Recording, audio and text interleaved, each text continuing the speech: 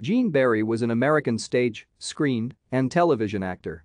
Barry is best remembered for his leading roles in the films The Atomic City and The War of the Worlds, and for his portrayal of the title characters in the TV series Bat Masterson and Burke's Law, among many roles.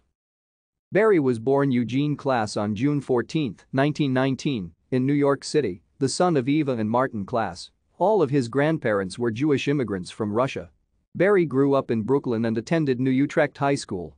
Barry exhibited early artistic skills with singing and playing violin as a child, and later spent 2 years at the Chatham Square School of Music in Greenwich Village on a scholarship awarded for his vocal ability.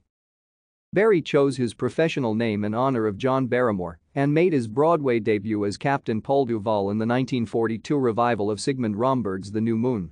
He later portrayed Faki in Rosalinda, Novakovich in The Merry Widow, Lieutenant Bunin in Catherine Was Great, Durante and Comte de Chateau Gaillard in The Would-Be Gentleman, the Doctor in Happy as Larry, and played a variety of roles in the musical revue Bless You All.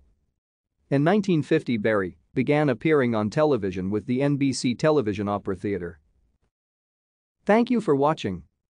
Like and subscribe if you would like to view more of our videos. Have a nice day.